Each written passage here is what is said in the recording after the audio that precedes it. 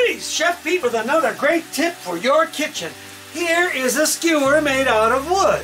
What does Chef Pete use these for? This is not a quiz, this is Chef Pete will tell all. Okay, so here we have this. This is how I test the doneness of things like potatoes. I test the veggies. I can dip it right in here because we're making a meatloaf today, and I'm checking just by stabbing the celery, and I can tell that is ready to go. Very soft, okay? So there we have it. Get yourself some of these when you're in the store. Get a little packet, use them to check the doneness on everything. You don't need to use a fork, use this. Just wash it off or throw it out when you're done.